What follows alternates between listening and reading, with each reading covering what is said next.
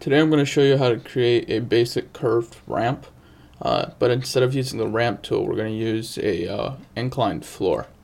So let's get started here with architectural wall, or WA on your keyboard.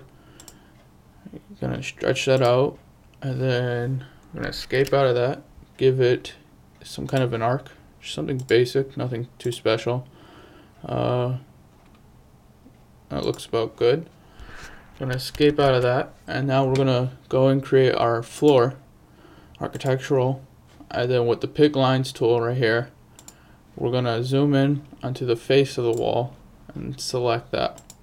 Now to create a floor, you can't have just a single line, you need to establish a boundary. So we're going to offset it right here to 5 feet. You see the arrow right here.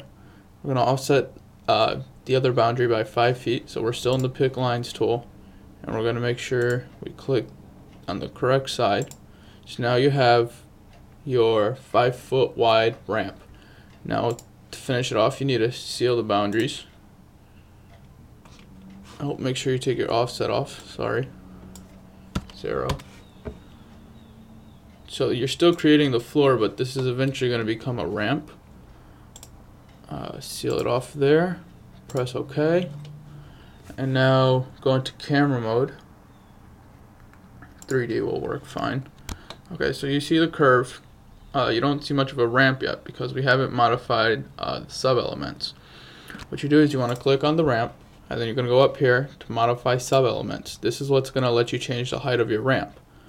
Right now it's at 0 feet 0 inches at this point. So let's say we want 4 feet high at that point. That'll bring up that point 4 feet high. Ignore the thickness of the floor warning for now. Just click out of that.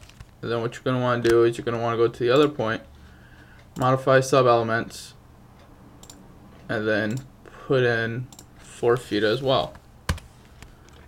Now you see that you have a bit of a ramp. So here you're going to do the same thing, and then let's call this one 8 feet. It's going to be twice as high as the other point. And make sure you grab this one, and you're going to grab that, say 8 feet as well. Hit escape a couple of times, and there's your ramp. If you have any questions, comments, just let me know in the comments below. I'd be happy to answer them for you. Thank you.